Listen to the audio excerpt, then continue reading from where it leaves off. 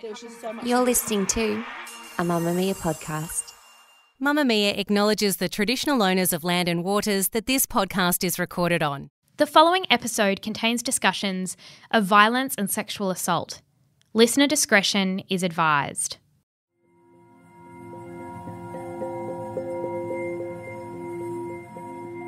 It was a Thursday night in December 2001 when a woman named Janine Vaughan attended a nightclub in Bathurst called the Metro Tavern. Janine had lived in the small town with a population of around 27,000 for the last 3 years, working as a manager at a local menswear shop. Hers was a face that many in the community knew, considered conventionally beautiful with blonde hair, blue eyes and a big smile. On this particular night, or rather the early hours of Friday morning, 31-year-old Janine walked out onto George Street, a few paces ahead of her friends. She was distressed, having lost her handbag somewhere inside the nightclub.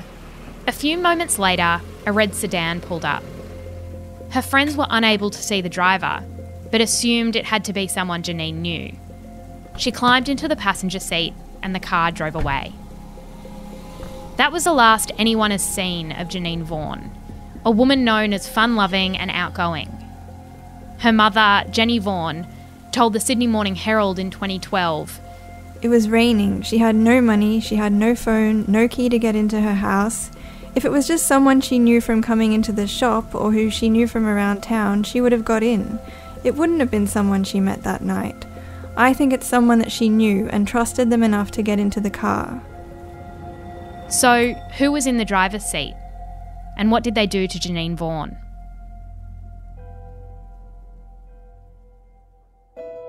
He was a big man, about 6 foot tall. He didn't look like he fitted in that car. He looked too big for the car. Dark hair, he had a fair complexion. He had what I'd call a buff head or a square head. I couldn't tell you what colour eyes he had, but I remember he had a bumpy nose, like pimples, and that stood out to me. I'm Jessie Stevens, and this is True Crime Conversations, a Mamma Mia podcast exploring the world's most notorious crimes by speaking to the people who know the most about them. In today's episode, I'm speaking with investigative journalist and author Hedley Thomas. His new podcast, The Night Driver, produced by The Australian, explores the cold case of Janine Vaughan, who went missing in the regional town of Bathurst. Hedley is best known for his work on The Teacher's Pet and has won 7 Walkley Awards, including 2 Gold Walkleys. You'll find a link to the Night Driver podcast in our show notes. Let's begin on the night Janine Vaughan disappeared. She was out with friends. How did that night play out? Yeah, she had started at a pub called the Oxford Tavern. It was a very popular drinking hole for townies as well as university students. There's this interesting mix in Bathurst because of the Charles Sturt University, which draws a lot of students, and it had a fantastic journalism course back in the day. It probably still does, I'm not sure. But students would socialise with a lot of locals, who they called townies, at these pubs. And the Ox was one, and then there was the Eddy, and then there was the Metro Tavern, otherwise known as the Dirty Tav. And Janine started at the Ox with some friends, and then they moved on to the Metro later in the evening. And she was with a friend, Juanita, and another friend, correct? There were sort of 3 of them that were together for most of the night? Yeah, that's right. Janine had a lot of friends, and after she'd split up with her boyfriend, Phil, and Phil was a guy who was a Bathurst local, an electrician, and he'd asked her to move from her hometown of Muswellbrook to be with him in Bathurst. But after living together for some time, it wasn't going the way they had hoped, and they separated, and Janine had made a lot of younger friends, and a lot of these were uni students or younger people who were working in retail with her or in the same shopping centre. And she'd got to know Juanita Murphy, and at that time Juanita's boyfriend was a guy called Jordan Morris. And it was with Juanita and Jordan that she was drinking with at the Metro and dancing, and they were having a great night, and then it all started to go bad. So the first unfortunate incident of the night was that she lost her handbag and she couldn't find it. What happened there? That was at one of the second place they were, wasn't it, that she lost the handbag? That's right. They'd moved on to the Dirty Tav, and a lot of people describe it as this drinking hole of last resort. It had that reputation, but everyone would end up there. You know, it had a nightclub and pretty interesting clientele, particularly in the early hours of the morning. But at that place, Janine had been dancing, and she'd been dancing with, a few people that night, including a police officer who had also been at the Ox. Her handbag was on the ground, and it was the custom among staff of the Metro to put handbags away, and hers was put behind a board on the stairs. These were the stairs that would lead up to another section of the nightclub, as well as living quarters for the hotel owner. And behind this board, they'd often put handbags. Hers was put there, but she didn't know it had been put there. And Juanita, her friend, didn't know that it had been put there. And so when Janine went looking for it, she didn't know where it was, and there was a search. No one could find it. And the person who'd put it there wasn't asked. He was one of the bouncers. He wasn't asked, did he know where the handbag was? He could have said. So because of this, I think, very unfortunate circumstance where just the wrong people weren't around at the time, the people who could have shed light on where the handbag was weren't asked, the handbag just was overlooked. And it was always behind the board, although the cleaner said he believed that it had been concealed somehow. We'll probably never know, but Janine left the Metro Tavern in a very upset state because she couldn't find it. And that meant she didn't have her phone, she didn't have her keys to her house, didn't have keys to open the menswear store, which she managed and where she needed to be for work that morning actually. And she didn't have her cash and cigarettes and makeup, just all the things that you would expect to have in your handbag. She was separated from it. She was really distressed. And that leaves, a woman especially vulnerable, as you say, without keys and a phone. What time was it when she did end up sort of abandoning the search for the bag and walking out of that nightclub? Yeah, it was shortly after 3:40 in the morning. So that's a Friday morning. They'd gone out, for Thursday night drinks. And back then, and possibly still now, a number of the pubs in town would stay open till the wee hours. And Janine, it was a bit of a tradition to go out on that Thursday night and Friday nights. And she'd gone to the Metro and the Ox over many weeks. This week should have just been like every other week. But when she left at about 3:40, 3:45 in the morning and walked outside, it was raining. She had planned to go back to the Ox with her friends for what were called staffies, that is, drinks with the staff who had knocked off because the Ox had closed, and they'd have a few more drinks, and then Janine would have grabbed a couple of hours sleep and then turned up for work. But she didn't make it to the Ox. She started walking towards the Ox. She'd turned into Keppel Street alongside McCaddy Park when a red car pulled up and she got into it. And so that was the last time she was seen, that is contested, but, the last time that her friends saw her walking into that. Did her friends witness her getting into that car?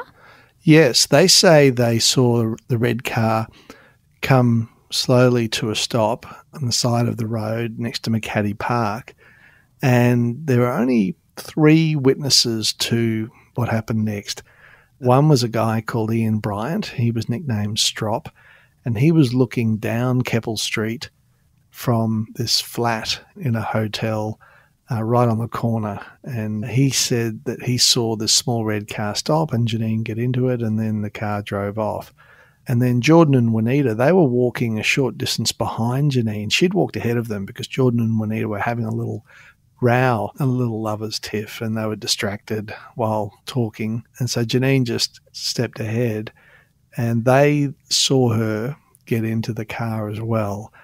And they didn't know who was driving. I think at first they probably assumed that she was just, getting into a car that was driven by someone she knew who might drop her at the Ox, because that was their intention. They were going there together. And they went to the Ox and Janine wasn't there, and they were a bit worried about her, but they didn't know where she was. And the next day, Janine didn't open the store in the local shopping centre, and the alarm was raised. And from that point, everyone was on high alert.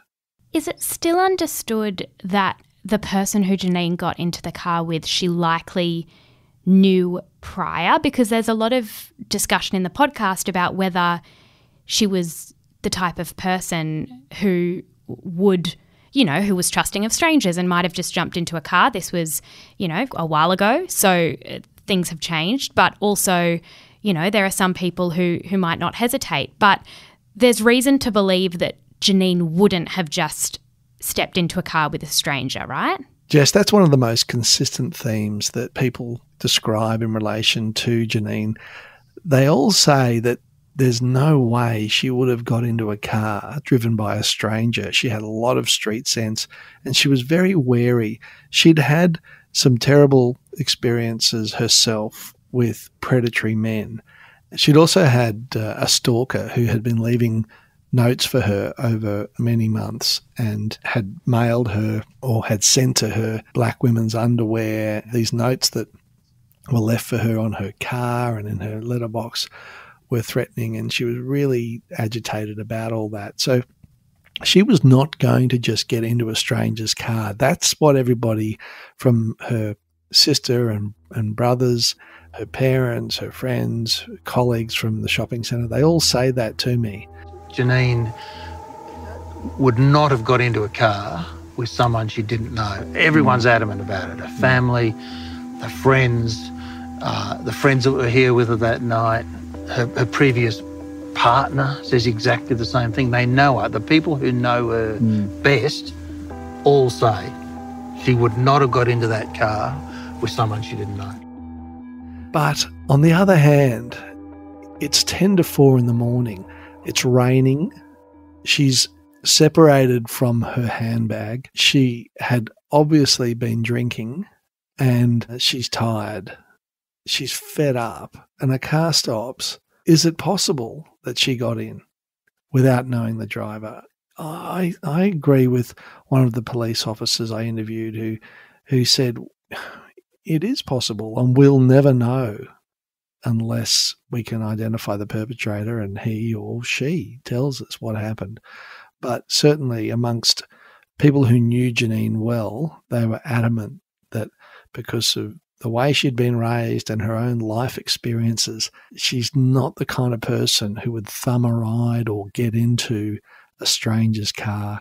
And that's one of the chilling parts about this story, because it means that the person who abducted and almost certainly killed her is someone she knew, and therefore someone that others out with Janine that night or who worked and lived and loved her knew that person too.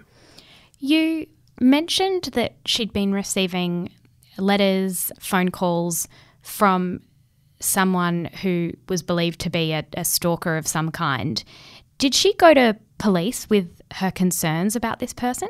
She did. She went to police on a number of occasions about the stalker's notes, and she also talked to her doctor about it because she was very anxious and needed some counselling and even some anti-anxiety medication for it.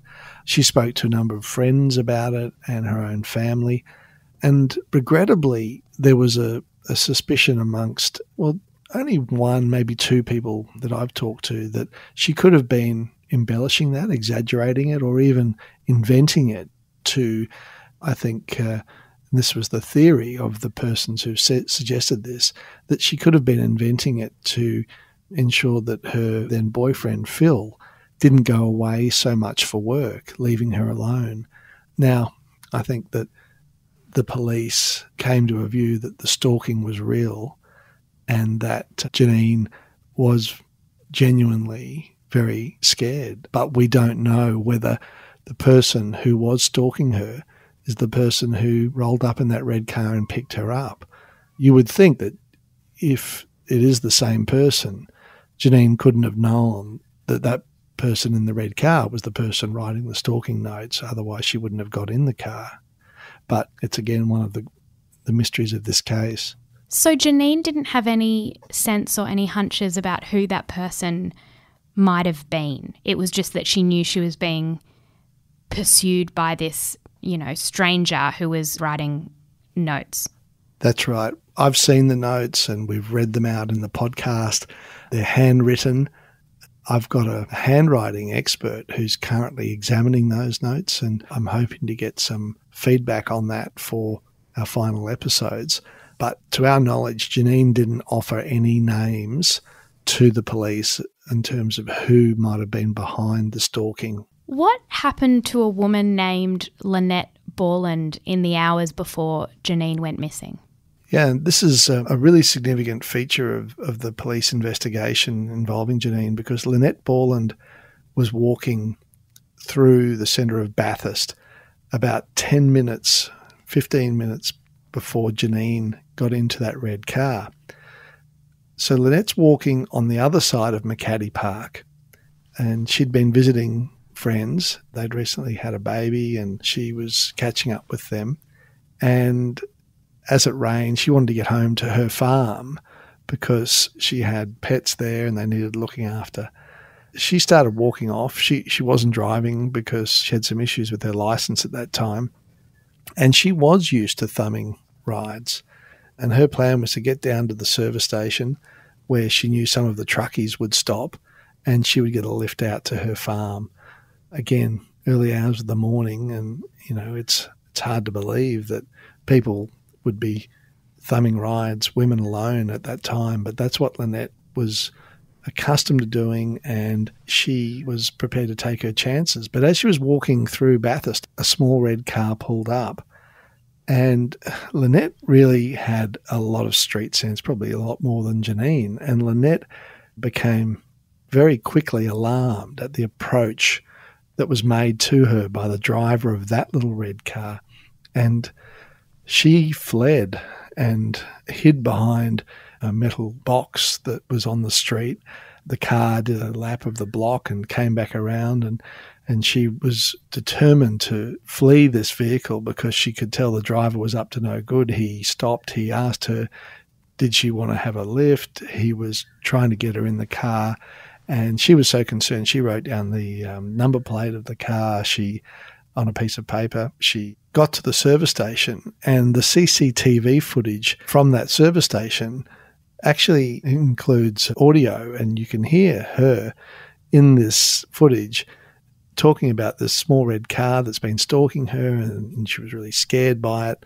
But she waited for a truck driver and got a lift back to her place, and she wasn't going to do any more about it. And then Janine and her disappearance became big news, and one of Lynette's friends said, look, you had this incident.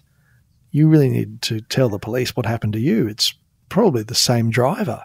So she then went and made her statement to the police, and the police have been confident since soon after that the same driver, the same red car, was responsible for the incident involving Lynette Borland, and then 10 minutes later, the pickup of Janine Vaughan. But again, it's not certain. There's a lot of conjecture around this. It's also possible, even though it's a big coincidence, that there could be two red cars out that night, one of which was driven by the man who tried to get Lynette Borland into the car and terrified her in the process, and another, completely unrelated, driven by someone who Janine knew, who she thought she could trust. She gets into his car and something happens and she's never seen again. So we just don't know, but certainly the police have been of the view that it's one car, one driver. And I mentioned that Lynette wrote down the details, from the number plate, but she gave the piece of paper away when she'd met a guy the following week and put down some contact details for herself on that. And it was on that piece of paper, and they couldn't track that guy down. So they weren't able to follow through on that. Did she have a description, even loosely, of the man in the car? Yeah, she did. She gave a pretty good description. He was tall. He was strongly built. She said he had a bit of like a buff head. He had some kind of condition on his nose. He was wearing a white shirt, collar shirt, black trousers. He seemed to be reasonably well spoken. She said he had hairy arms, and I also saw that he had a bracelet, identification bracelet on his right wrist, and he had a watch on as well with a stretchy band. And then I think what made me get frightened was I thought he took his right hand off the steering wheel, and it appeared to me he was going to wind his window down. And I got frightened and I moved towards the back of the car. I stepped down and walked around the back of the car quickly and then crossed the road and kept going down William Street. One other thing she said was that the license plate, the number plate, looked like some of the numbers were sort of running in the rain, as if tyre blacker or something had been used to paint them on. And she was a car detailer herself, had been for years. And she said this was very unusual. There was something really off about the plates. And, I think that's led police and others to believe that the plates might have been disguised, the numbers changed with tyre blacker so that if there was an identification, it wouldn't lead to the registered owner. Again, we won't know, and sadly Lynette's died, so we can't learn any more from her. In the days afterwards, a sharp knife was found, and it looked to have blood and hair on it. And this is in, a case of a 31-year-old has gone missing. There's a community who is searching for her. This appears to potentially be some sort of murder weapon. Was that knife tested, and if so, was anything ever found? Yeah, the knife was found discarded near a driveway in Bathurst, and only a few days after Janine had disappeared, at a time when police were very concerned for Janine's well-being. They were already fearing the worst. And a member of the public who had found the knife called the police. The police went out, picked it up, followed all the procedures, used gloves, put it in a bag and took it back to the station. And the knife had what appeared to be hairs on it and blood, and therefore should have been sent away for careful analysis, forensic analysis, for fingerprints and DNA and everything you would expect of a possible murder weapon. We don't know if it was a murder weapon. It might have been completely unrelated to Janine's disappearance. But extraordinarily, that knife was destroyed while in police custody in what we think was just a monumental screw-up. Instead of it being put with a batch of evidence relating to Janine Vaughan's disappearance, it was just entered as kind of, unclaimed general property. And after a few months, that property, if it's not claimed by the owners, is destroyed. And so this knife, which could have been a really important piece of evidence, was, I believe it was incinerated, and that was before any testing had been done. The knife almost feeds into one of the most prominent theories that still exists within the Bathurst community, and that surrounds the town's former lead detective and deputy mayor, Brad Hosemans. And because of his proximity to the police force, it's just given way to an enormous amount of conspiracy theories that perhaps he destroyed the knife or he was able to shirk responsibility because of how powerful he was in the community at that time. How did that theory pick up traction? Did he have a car that matched the description? Did he know Janine? Why was it that he attracted so much attention? Yeah, it's a really good question, Jess. Brad Hosemans was the deputy mayor of Bathurst, as well as being the detective sergeant and the investigations manager for the police district. And he was a man with huge ambition. He saw a potential political career ahead of him. He was also very popular with women and clearly with ratepayers who voted him in. But he had a reputation as being a real ladies' man, and he was in the shopping centre one day talking to a friend of his in a shop called Fashion Fair. Her name's Rachel. And he was asking about Janine, who was working across the way at Ed Harry's. And he said, she looks really nice. Who's she? And what's her story? And Rachel said, that's Janine. You should ask her out.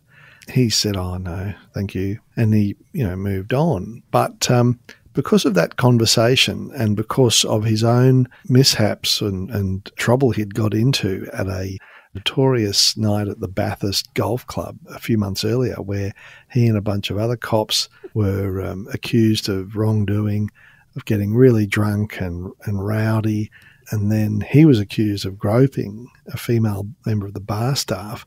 All of that built up. And so that when Janine went missing and he was involved in the early investigations, the town's rumour mill started working overtime with this idea that he had been responsible for Janine's disappearance, that he was obsessed with her and that he had stalked her, and that to cover his tracks, he had destroyed the knife. By that stage, he had been charged over the golf club incident and he denied that he'd done anything wrong, and he was ultimately acquitted in the local court some months later. But because of his early connection to the case and because of this comment that he had made to a friend about Janine, and everyone started talking about that and it built up and up, he became the number one suspect for the community. And the coppers who were investigating, coming from Sydney, it was the homicide squad, they were like poo-pooing this idea.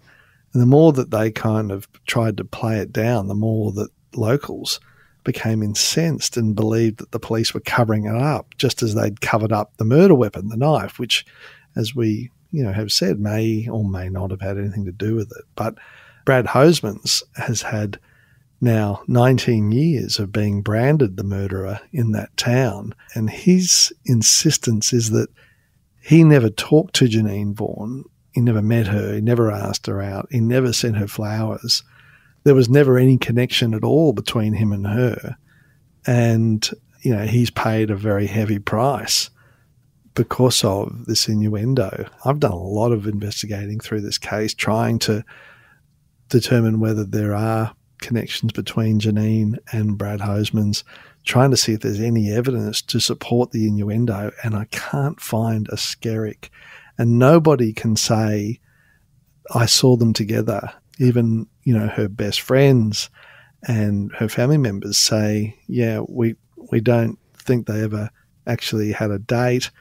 We know that Brad was interested, but nothing happened. So it's just one of the most intriguing parts of this case. And I think the focus on Brad Hoseman's for such a long time really destroyed the ability of police to win the public's trust, because the public just believed he'd done it and that the cops were covering up for him. You're listening to True Crime Conversations with me, Jessie Stevens. In today's episode, I'm speaking with investigative journalist and author Hedley Thomas. His new podcast, The Night Driver, explores the cold case of Janine Vaughan, who went missing in the regional town of Bathurst. There's one woman as well who came forward about 4.5 years later to say that she actually saw something involving Brad Hoseman's. And if this is the case and it's highly contested, then she might have actually been the last person to see Janine Vaughan alive. What does she claim she saw a few days after Janine went missing? Yeah, so a woman who was codenamed by police authorities, the Police Integrity Commission, they codenamed her RA1 because she said she was very concerned for her family and didn't want her identity known. And she came forward, as you say, about 4.5 years after Janine disappeared, and said that while reading the local newspaper, she'd had this sudden flashback to this day that she was driving near Bathurst and she saw a red car coming towards her. And in that car, she recognised Janine Vaughan with her hands, which appeared to be bound with baling twine, up above the dashboard, and a frantic, distressed look on her face, and Brad Hoseman's at the wheel of the car. And of course, this was extraordinary information, and many people wondered why such incredible eyewitness information wouldn't have gone to the police right at the start. Janine's disappearance was a big local event. It was heavily publicised almost from the first day, and this woman hadn't come forward in 4.5 years. But when the investigators who interviewed her really drilled deeply into her account, it started to unravel. One of the reasons for it unravelling was she said that when she saw the red car coming towards her, she immediately recognised it as a car that was owned by her son's friend. He'd recently bought it, she said. And the investigation showed that, in fact, he hadn't bought that car for some 6 months after this incident that the woman described and dated as having occurred just a couple of days after Janine disappeared. So that bit was clearly wrong. This woman also had struggles herself with mental health and depression-related issues, and she was on medication. And I think that after her story was given a lot of public play and there were public hearings which revolved around her evidence in Bathurst, and these must have been incredibly damaging for the police investigation, not to mention for Brad Hosemans, who said, I don't know what the hell she's talking about.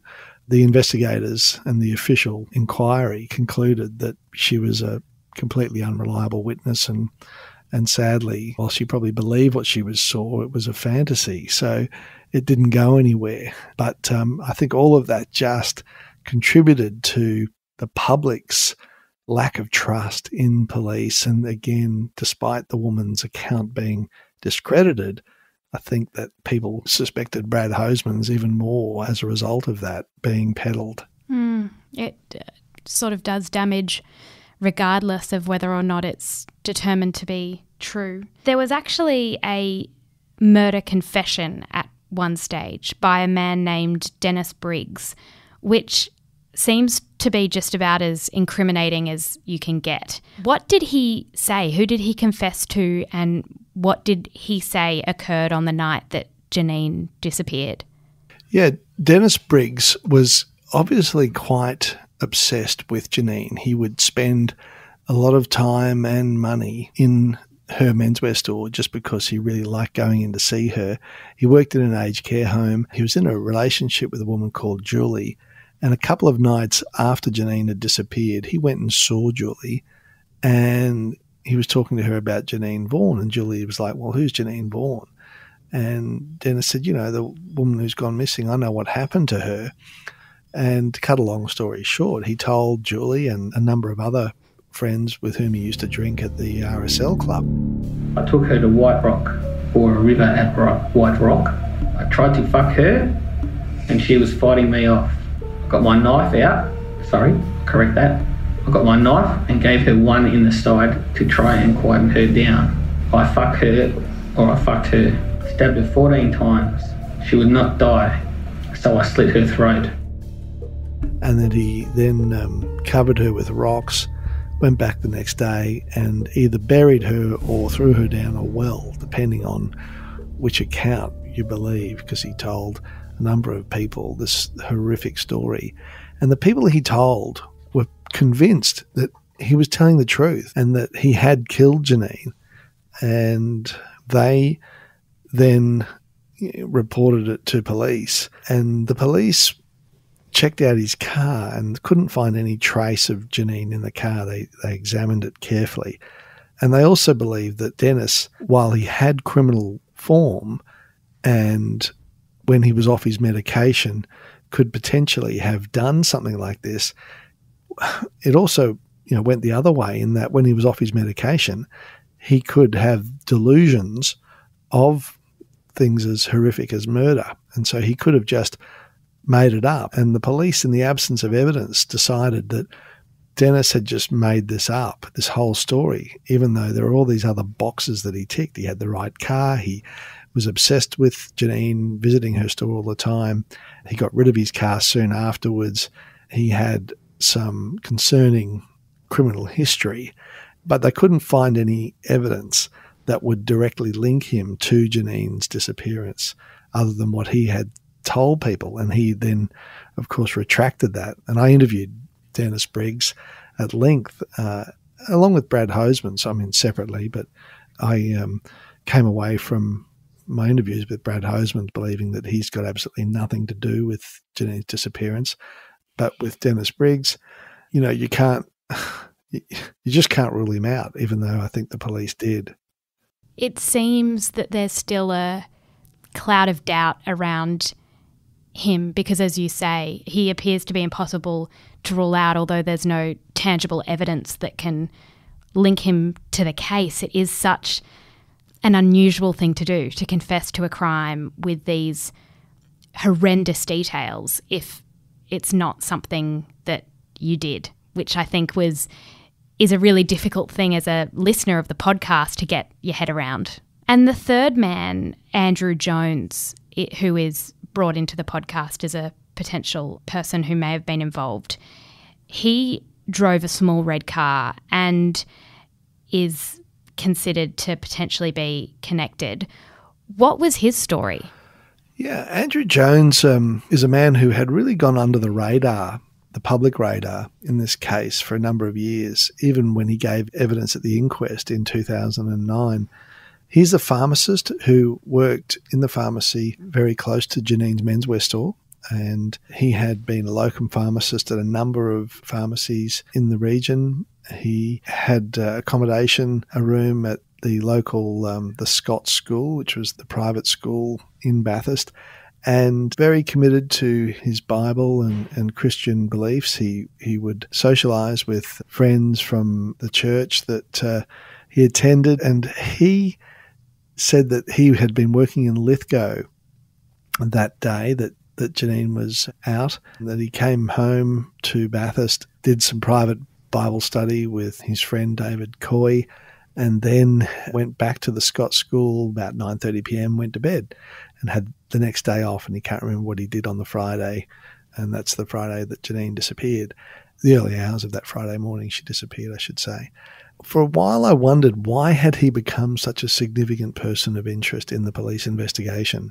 And, you know, in reading the files at the inquest and reading the transcript evidence, you can see that the police and the senior counsel assisting the coroner, when it comes to Andrew Jones, are expressing a view that while they certainly can't make any adverse finding against him, they're definitely expressing concerns about him, partly on the basis of confidential information in a statement given by one of the investigating detectives of the strike force.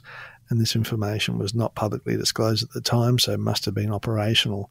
But I didn't have access to that. But then as my investigations were unfolding, I heard from several women, 3 women in fact, 2 of whom I interviewed on the record, and they're in the podcast, and they talked about Andrew Jones trying to persuade them, in unusual circumstances in their view, to go in his red car with him. One of these witnesses at the time was a 17-year-old student of the Scott School, and it was school holidays. It was a week after Janine had disappeared, and she gives, I think, a very persuasive account of Andrew Jones rolling up. She knew of him because she had seen him around the school grounds and felt that his presence was a bit unusual. He seemed to be spending a lot of time just kind of looking at the female students and hanging around. And then when he asked her, would she like a lift in his red car, she thought that was pretty unusual, and he persisted, and she said no, and she told her dad at the time, and that may well have triggered the police interest in Jones. There was another woman called Trish Salt who had been at the Metro Tavern, the same place where Janine was before she disappeared. Trish had been there the week before Janine disappeared with a girlfriend, and she claimed that she was walking to a taxi rank after leaving the Metro, and Andrew Jones was in his red car and jumped out and offered her and her girlfriend a lift, and again was persisting in that, according to Trish. And I met Trish a couple of times, interviewed her several times, and her story was very consistent, very straight. And she said that she told police this after Janine disappeared, but they didn't get back to her. Trish declined the lift, and she said that his persistence was such that when they got into a taxi, he was still in his car. And she said to the taxi driver, look, this guy is trying to get us in his car. Can you just wait? I don't know what's going to happen. He might follow us. And so the taxi driver just waited, and eventually the car drove away. Because I know damn well when I spoke to the guy, I said, I am 100% certain his name's Andrew Jones and he works at the chemist in the same shopping centre where Janine used to work. Is that why he became a person of interest, even though they didn't get back to me? Was there other people that came forward, like with information on him? It's just really odd to me. But why didn't they follow up with you? I don't know. It's the weirdest thing. This whole investigation is just completely odd to me. It's just been one debacle after another. Now, it's really important to stress, Jess, that Andrew Jones denies that any of these incidents occurred, including the third one involving a woman who was a local woman of Bathurst, in fact, a teenager at the time, and she said that she was out walking near the cemetery when Andrew Jones tried to persuade her to get in his car. But he denies that these events ever happened. He says he doesn't ever go around asking women he doesn't know to get in his car. He doesn't drive around Bathurst late at night, or he doesn't live there anymore. He's not a stalker, and that he's been stitched up by police over many years, and it's ruined his life. And, you know, he can't believe that he has been dragged into this, and his name and reputation have been smeared for many years. So he's adamantly rejected all of these accusations and just wants to get on with his life without the spectre of being, you know, a suspect, a person of interest in an unsolved murder. They can test my car as much as they want. They won't find anything because Janine has never been in my car and I didn't know her. Do you hope the police do find who did this? Definitely, yeah. I really hope they do. Do you feel anything for her family? Like, definitely. That it needs to be solved. Since telling Janine's story and the release of The Night Driver, have you received tip-offs? Have there been names and places and details that have triggered some people's memories? Absolutely. You know, and those three women I've just talked to you about are among those.